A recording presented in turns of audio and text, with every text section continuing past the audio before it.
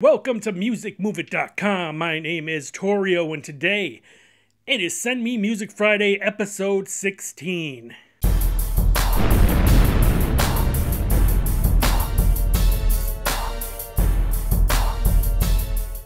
Welcome back, everybody. Thank you for joining me today. It is episode 16. We got a lot of great music to go over, so let's get it started. First up is the C.A. Rob, and the song is called Deadshot. This is a hip-hop artist from California. For the production, the track is good. There's lots of bass and it hits hard. It sounds really, really good in the right speakers. His vocals are interesting. He has a faster type flow. Sometimes he seems a little offbeat though, but I still like his flow a lot. The lyrical content, his lyrics are fine. He has some really cool wordplay in there, and I really dig that. The sound quality is fine, except his vocals are almost too loud maybe in the mix. It's something about his vocals. They need to blend in better with the rest, maybe.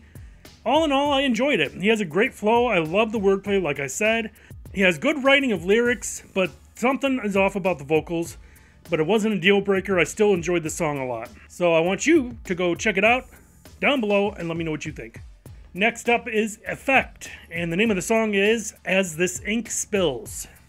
This is a hip-hop artist from Indiana. His production, it's a nice track. Well-produced, powerful drums, and I love that. I'm big on the drums. His vocals, he has a solid flow. He sounds good. I really dug his style and just the straightforward flow that he has. Lyrical content, they are well-written lyrics. There's a story behind it, and there's substance. Sound quality, it was recorded and mixed very well. All in all, it's a strong song. Professionally done. I really enjoyed it. So check it out. Let me know what you think in the comments. Next up is Trey Avalon, and the song is called No Ties. This is a hip-hop artist from East London. The production on the track, it has a nice intro. I really like that a lot. It had hard-hitting drums. I thought it sounded great. For the vocals, he has a nice flow with passion, and you could just hear it in his voice. Lyrical content, well-written lyrics, and they have substance. Sound quality, very well recorded and mixed. All in all, I thought it was an excellent song, excellent storytelling. There's a video that goes along with it. I really enjoyed that. Let me know what you think. Leave a comment. Next up is an artist called Jiggly Jones, and the song is called The Water and the Flower. The production on this track, I thought it was nicely produced. It's a very beautiful song. Very beautiful backing track in general. The vocals are good and they fit the song well. He has a very unique voice, which adds to the whole song all in all. Lyrical content, I thought it was a well-written love song. Sound quality, recorded and mixed perfectly. All in all, it's a wonderful song. Very well done, and I did enjoy it a lot. Y'all check it out, let me know what you think. Next artist is Ethos, and the song is called Lionheart. This is a hip-hop artist, and for the production of his track, I thought it was nicely produced. It's very dramatic. It's an instrumental, so there's no vocals or lyrics involved, so I'm not going to comment on that, obviously. The sound quality is excellent, very well mixed. It's just a powerful instrumental, and it could be used for backing in music, could be used for background on TV. It's just got some dramatic power to it. I really enjoyed it. Go down, listen to it, let me know what you think in the comments. Next up is an artist named Kielpson, and the song is called Just Chill Out. This is a hip-hop instrumental from Poland.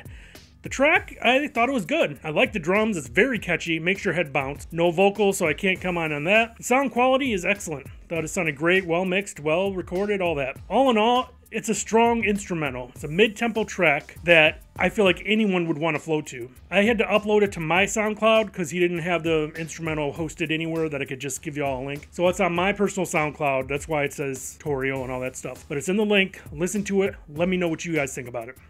Next up is a group called 100 Years Apart, and the song is called What's It Gonna Be? This is a pop rock track from Chicago, Illinois. The production on this is a strong track with guitar, solid drums. I love the claps in the background. The vocals, she sounds great on the song. Excellent vocals. I really enjoyed her singing. Lyrical content, there's well-written lyrics. You cannot deny that. Sound quality, it was very well recorded and mixed. All in all, it's an excellent pop rock song. I absolutely love the vocals, and there is like a passion in the voice that you could just hear. Y'all listen, let me know what you think in the comments. Next up is an artist named Nandez, and the song is called Humble Stunt. This is a hip-hop artist from Compton, California. Production, I loved it. It was a great track. It has hypnotizing keys, hard-hitting drums, which I absolutely love in a good car system or in your home stereo. Just pumps. As far as vocals, he flows very well, sounds great on the beat, and he doesn't miss a beat. Lyrical content, the lyrics are written well. There is some substance there. Sounds great, it's well mixed, well recorded. All in all, I enjoyed this song a lot. Very catchy, and makes you want to yell out the chorus with him. So check out the song, listen to the chorus, and all the other lyrics, of course, and let me know what you think. Next up is an artist named Bossa Nova. The song is called Flights Overseas. This is a hip-hop artist from Canada. Production, the track is very well done, sounds excellent. Again, it sounds great in great speakers. I dig his voice, he flows very well. He has kind of like a rap sing style that a lot of modern hip-hop has today. Lyrical content, they are well-written lyrics, there's substance there. The sound quality, it's excellent, well-recorded and mixed. All in all, I really enjoyed this song. And the subject matter is really relatable if you listen to the lyrics. So check it out and let me know what you think. Next up is an artist named Raptorius, and the song is called Magical. This is a hip-hop artist from Guyana. The production on this track, it's a slow tempo track. It's still well produced. The vocals, he flows well over the track. He has a unique voice. And there's an artist featured on it named Latana. And she sings on the chorus, and she has a wonderful voice. I really liked her a lot. The lyrical content, I thought they have substance and they're well written. Sound quality is great. All in all, it's a solid track. And the singer, Latana, she sings flawlessly on the track. And she really gave the track life. Really made the track. So I enjoyed it. Let me know what you guys think.